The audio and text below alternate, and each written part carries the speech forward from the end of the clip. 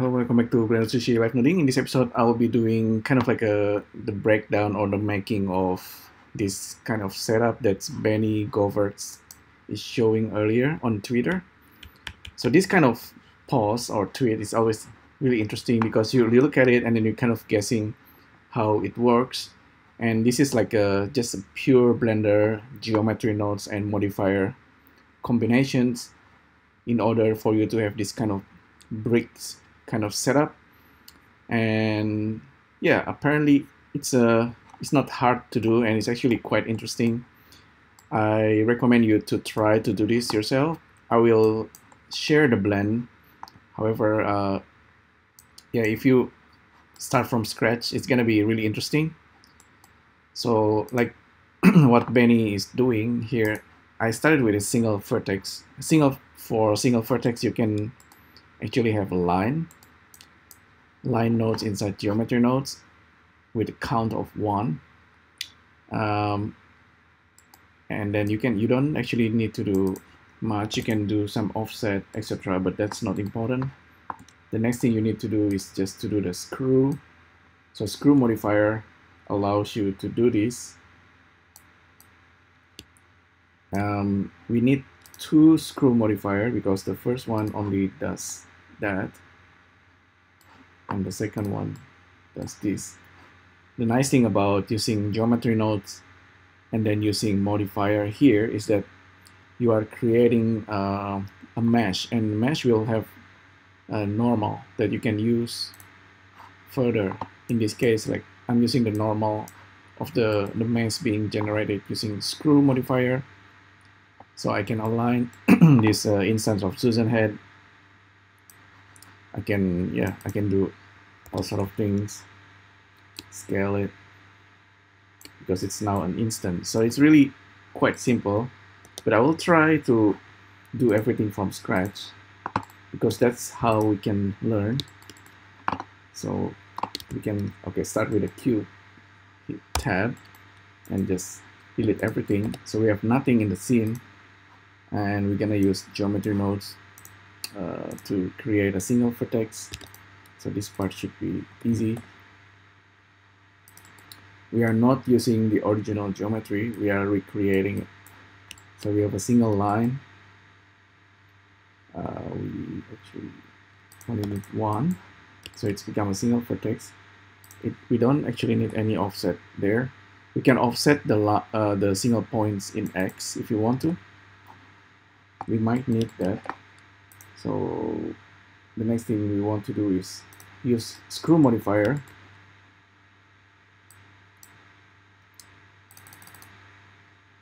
And we're gonna need 2 of them. So first, Screw Modifier, I believe the first one, we can kind of offset it in the Z or X simply by using this. So this is already kind of a way to offset the screw and create another Screw Modifier. I think the combination of the 2 gonna make more sense. So this one is to make like a spiral stair, right? We don't need the iterations. I think we only need a single iterations.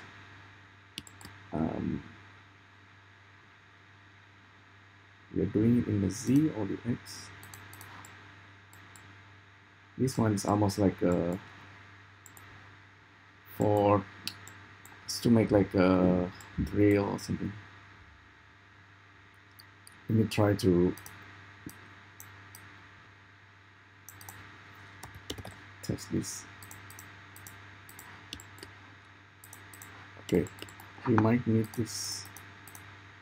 Let's try using X for now, and we can control the screw. Okay, that makes sense. If we use the instant, so let's just name this first single vertex. So single vertex, and then we offset it and we screw, kind of spin it.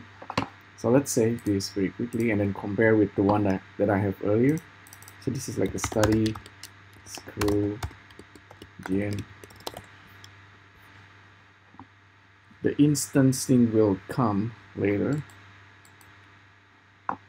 We can try, however, just instance geometry.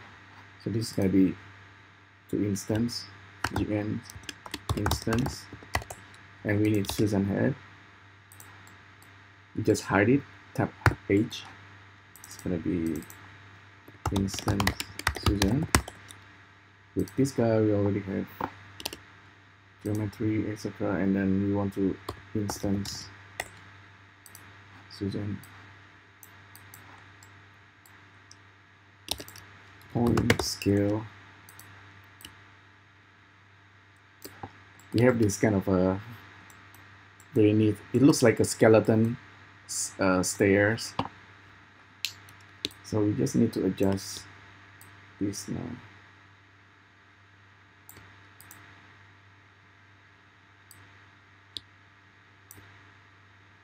We can control this step subdivisions. So we have a lot of control actually with the screw.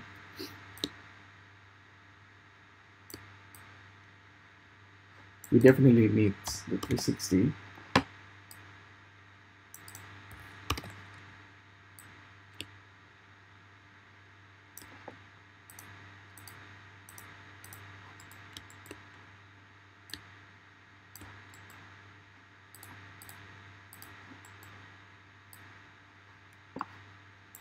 I'm trying to guess what I did earlier, but we might need to take a quick look.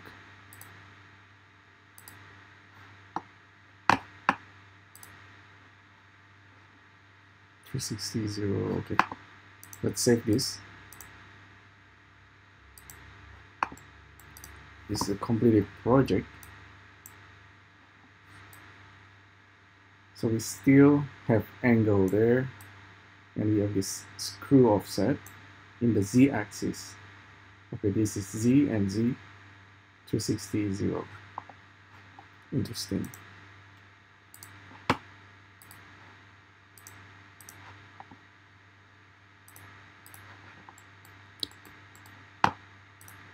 This is 0. This is z-axis. So this one is actually doing kind of like an array with rotations. Interesting, really. And I think if I need to go back here and give an offset. So this is really this is the secret in making like the kind of like a brick. So 360, this one become 0. Oh.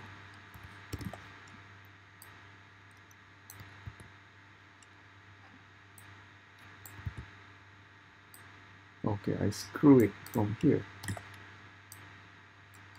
This is the offset for the brick. Pretty interesting, right? And just after we do it, we do all that. All we need to do is just align the rotations with the attribute normal. Yeah, and align it in the XYZ. You can have it like this. It's pretty weird having all Susan head facing you from the inside.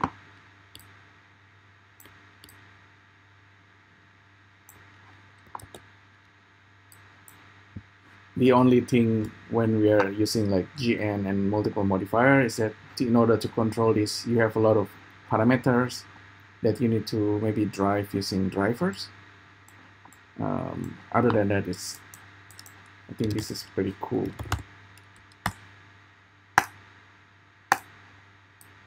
So I'm rotating Susan in axis. So it's not always the easiest to guess.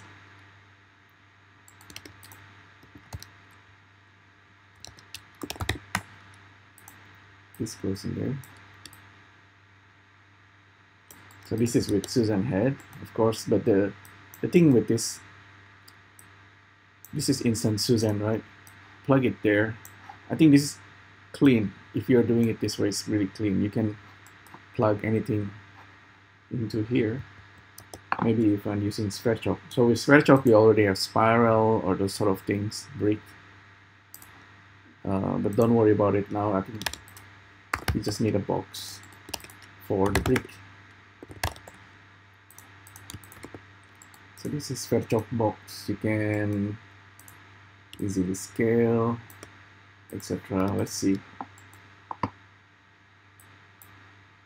This alpha, just drag it there. We have a brick of some sort. Right, so this is so interesting. It's not in the center. I wonder why. Oh, maybe I need to just adjust this screw slightly. But I think that's pretty decent looking brick. You can always subdivide this, randomize, give some kind of variations. Oops, not too much. This is the same brick for each one of them, but you can always use different instance. But that's really the process. That's the whole process. Thanks again for Benny to show us this. It's very useful. In the future, I hope that this screw, maybe eventually we have screw nodes inside geometry nodes, so we don't have this modifier, so everything's gonna be packed into the geometry nodes. That's a really cool way of thinking. Okay, this should go there. What else I want to say? Ideally, we have like single objects and then all the modifier, and then that single objects can be controlled using custom attributes. That's becoming the most ideal, I think. For now, yeah, I think this is a good example. Hopefully you learned something. Thanks again for tuning in, and I'll see you next time. Thank you. Bye.